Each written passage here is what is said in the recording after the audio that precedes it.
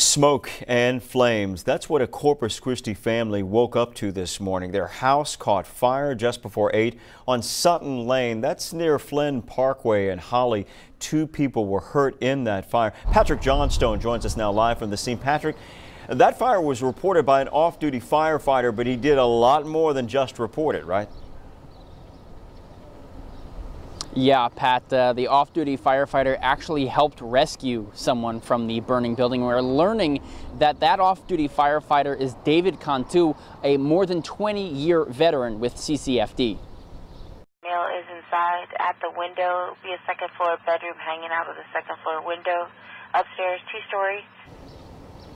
That was the call over the radio of the fire. Cantu helped the person, who family tells us is Benjamin Oliveira, out of the second-floor window. Cantu then tried to help his mother, Elizabeth Oliveira, but couldn't because he didn't have the proper protective equipment to protect him from the fire.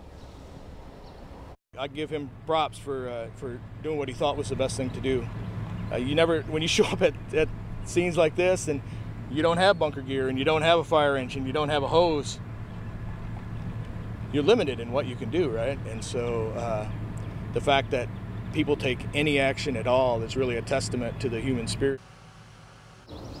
And Benjamin Oliveira was released from the hospital. Elizabeth was transferred to the San Antonio burn unit, and we are finding out that the cause of the fire was accidental. And now the family also tells me that Jason De Leon with Service Master will be voluntarily boarding up this house for them, and they are very appreciative of that.